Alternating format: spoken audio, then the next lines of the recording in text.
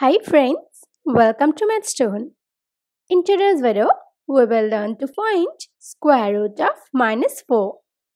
To know more about square roots, you can visit mathstoon.com or you can also check the link given in the description box. Now let's start.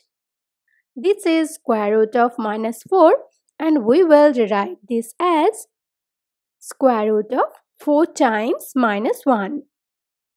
Now this can be rewritten as square root of 4 times square root of -1.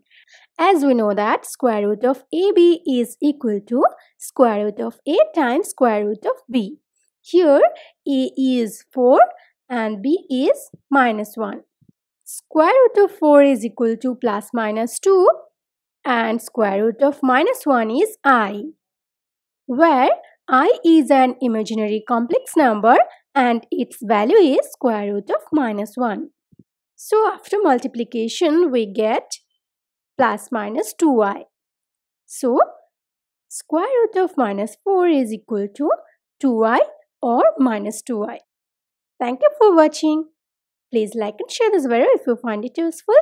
Leave a comment in the comment box. Do not forget to subscribe this channel. Please hit the bell icon to get notification of new videos earlier.